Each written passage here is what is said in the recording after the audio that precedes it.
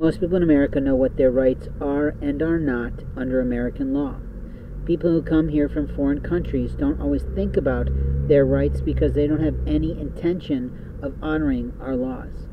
I'm sad to hear that, because being a guest in our country or traveling to a foreign country is an honor for most people. The liars of America will steal anything that's not bolted down.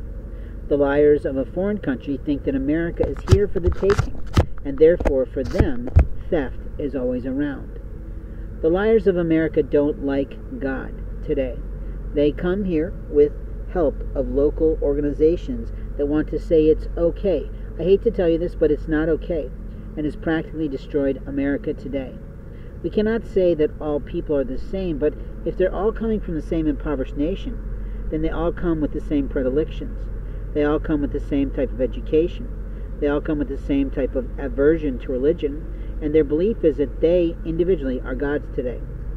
Since I've been in Champaign, I've literally been the butt of a lot of jokes in the law enforcement network, I'm pretty sure. But what I know most importantly about these people is that they're gossips in every way. They don't honor the law if it's a law they don't feel like honoring.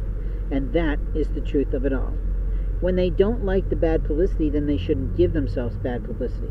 And the truth is that people have rights to not be abused in the night. People have rights to not be sexualized and sexually oriented for their pleasure in the night. When a person is being mesmerized to sleep tight so they can't wake up, a person can be stabbed by someone. A person can be harmed by someone. A person's beard can be cut, and they won't see you or hear you around them.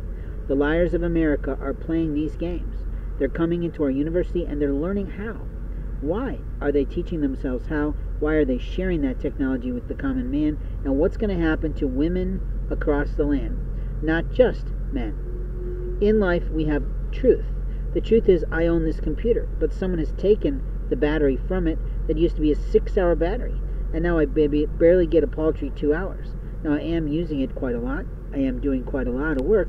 What I'm seeing is that someone's been playing on my computer. Whenever I'm in a particular place, whenever a particular boy walks onto the company site, my computer goes berserk. I'm appalled at that. Who are these people that feel they have the right to personally attack? What do they do really for a living? Why are they thinking they have the right to do this to me or anybody? The liar in America is still the liar. He will always be a liar before Christ, and even if he doesn't believe in God, if he doesn't believe in heaven, even if he doesn't believe in hell, he will end up there just as well.